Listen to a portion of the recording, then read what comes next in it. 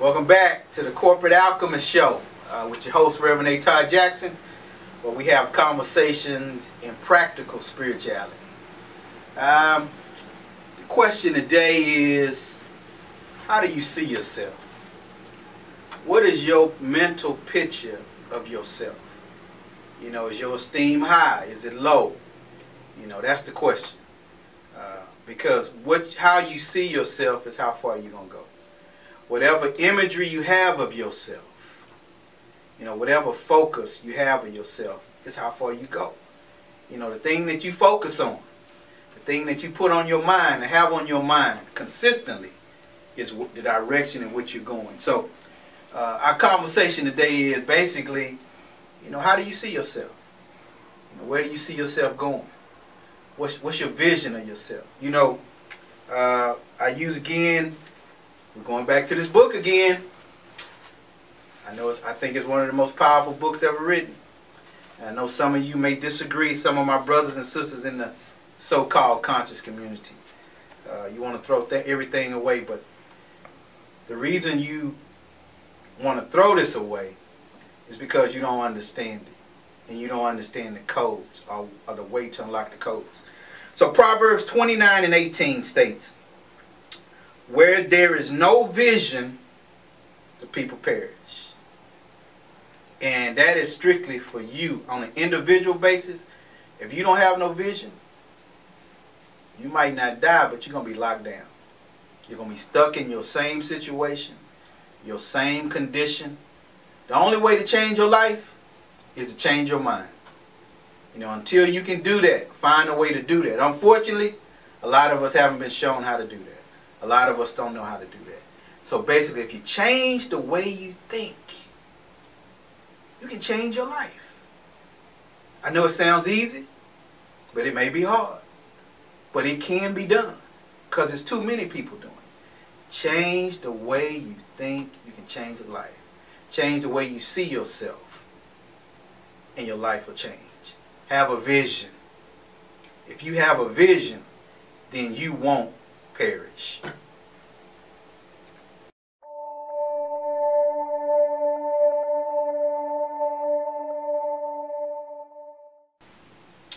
So our conversation today is, how do you see yourself?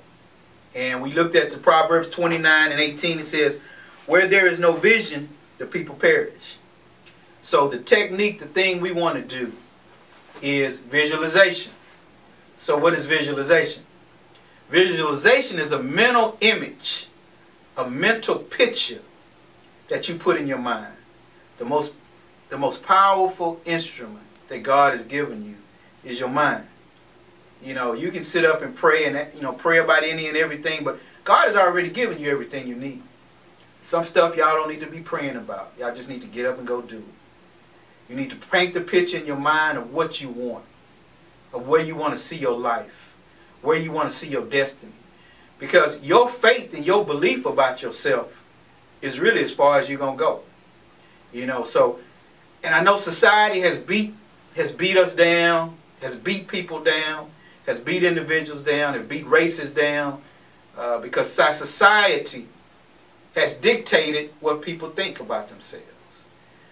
It has set the standard for beauty for what people think about themselves.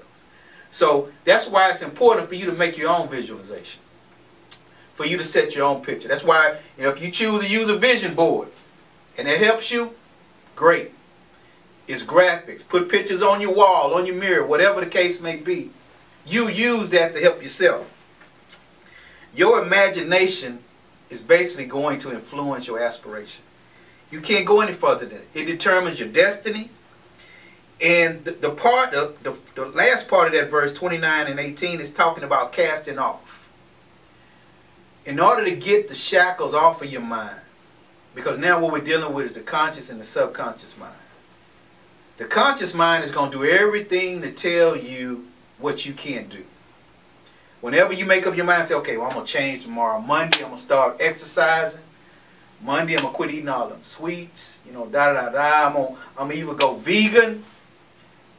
But then there's something in your mind, a trigger, and say, yeah, well, you know, you really ain't got the money to go pay for that stuff. You ain't got the time to exercise. So it's a battle between your conscious and your subconscious mind.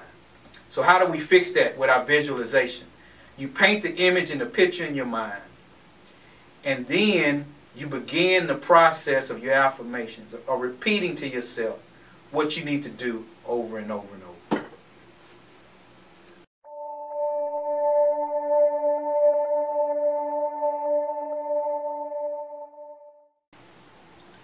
Talking about the pictures you need to paint in your mind. How do you want your health to be? How do you want your finances to be? Your relationships to be? See, the subconscious mind deals in right now. It doesn't deal in time. So when you make your affirmations, when you make your prayers, you pray that it's already done. Not in the future, not I won't, it should, it could. No, it's right now. I have. I am. Deal in the already being done. Deal in the now, because that's how the subconscious mind works. So what you ask for and what you see on your paper, on your chart, on your vision board, whatever, see yourself having it. See yourself with it. Feel it, see it, smell it, taste it, whatever. That's the way you can change the subconscious mind. That's the way that you begin to bring your vision into reality, into destiny. Now, hey, I ain't promised you it's going to happen tomorrow. Some of y'all didn't get in this mess overnight. It's been a while. But however long it takes, you start the process right now of changing your life. And changing the way you think is critical to all of that.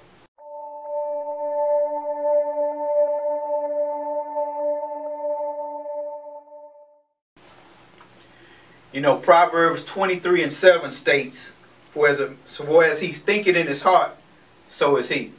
The mind and the heart are basically one and the same. Your thought process, which you need to examine. And the best way to do this is go through some type of meditation. Whether it's 5 minutes, 10 minutes, 15 minutes, whatever is good for you. Get into a quiet place, a sacred space of yours, wherever that may be, if it's in your closet, your car, wherever, and ask yourself the question, what is it that I need to do? A lot of times we really don't know what questions to formulate for ourselves. And so I'm sure God, the spirit world, understands your sincerity. He understands your humility. And that's what God responds to. He responds to your sincerity. So you find that place, that quiet place, and ask the question. Remember, we said there are four important questions that everybody needs to ask. Who am I? Where did I come from? What is my purpose here? And what must I do to fulfill it? So right now, you get in a quiet place and ask the question, well, who am I? And sit there long enough in stillness, without a lot of clutter, no noise around, turn the radio off, turn the TV off, and just listen for the voice of God. And I promise you, it will begin to speak. Now, you might get some crazy thoughts that pop up in your head, but that's cool, because that's going to happen. But you need to get to the point to where you ask the question and you get some type of meditation. I think the next important thing is you need to begin to examine what's happening around you. Start looking at the folks around you. You're the sum total of the 5 people around you. 1, 2, 3, 4, and then you 5. So if everybody broke, if all them 4 folks around you broke, that's 5. You times the sum total of that. Everybody around you negative, hey, you the sum total of that. Everybody around you is speaking death to situations. You the sum total. So you smart enough to look around and check out what's going on around you. I'm not saying you get rid of people, but when you begin to move in your destiny, when you begin to move into the reason that you're here, what God put you on this planet, some of these folks will begin to separate. And then those people that can help you will come into your life. Another prayer you can do is what I did was probably the most simple. It helped me the most was I prayed for God, send the people to me that can help me with their time, their resources, and at some point I can reciprocate and help them. So pray and ask for people to come into your life. The people that can help you, that can influence you, people that are going to make deposits in your life. And quit walking around with people that's all they doing is making withdrawals. So that's one of the things. I think the first thing you can do, along with the visualization, is just paint the picture what you want. How you want to see yourself. You know, you are the God of your own affairs. And I know they just shook some folks. Some folks just hit this. They just hit the off button. But you are responsible for your own situation, not nobody else's. That's why you need to stay out of other folks' business. Mind your own. You are the God of your own affairs. And what I mean by that is God has equipped you with everything you need. He's equipped you with being in the right mind, the right frame of mind to change your situations. And so, you know, Christ said he came to give life and give it more abundantly. And to me, hey man, that's all you need to know. That is all you need to know to get out your situation. Know that your situation can improve.